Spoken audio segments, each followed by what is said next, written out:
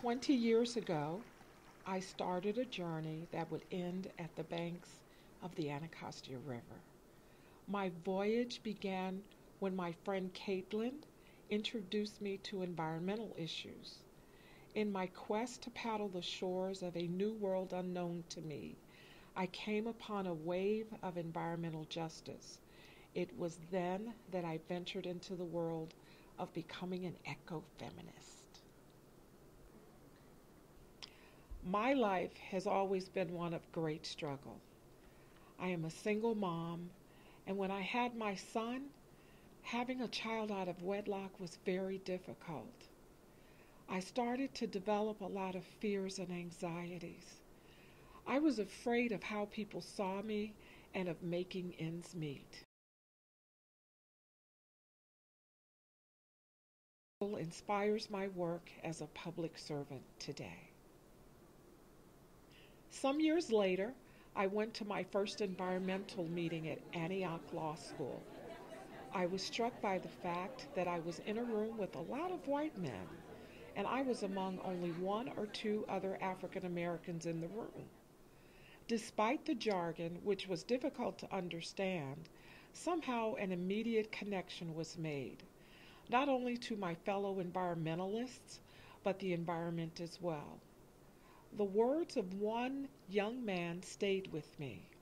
In order to save ourselves, we must save our environment.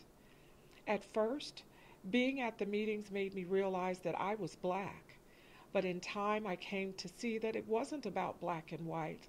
All of us were green. I had lived in Ward 8 for most of my life, and I don't remember ever walking along the river, but Caitlin introduced me to it. On one trip, we noticed that men were doing subsistence fishing. Caitlin would implore them not to eat the fish because they were covered in ugly boils. Somehow the fishermen thought if you cut the boils out or fry them out, that they would be just fine to eat. How do you discourage them from consuming this food when it's all they have to eat? My horizons were expanded when I met Robert Boone of the Anacostia Watershed Society. He always seemed to be one with the earth. I was very curious and wanted to learn more about the Anacostia watershed, so Robert took me on my first canoe trip down the river. I was so frightened of the water, but yet found some solace in knowing that I would be safe with him. As we were gliding down the river, I was overwhelmed with this incredible sense of security and peace. As I listened to the swish of the paddle hitting the water, I felt this amazing healing sensation.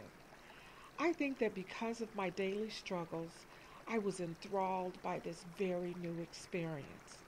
It was like my fear of the water and everything else had vanished. Robert was my guide down the river. On the way back, we quietly listened and observed the beauty of the environment. Through this experience, I began to see things through a very different lens.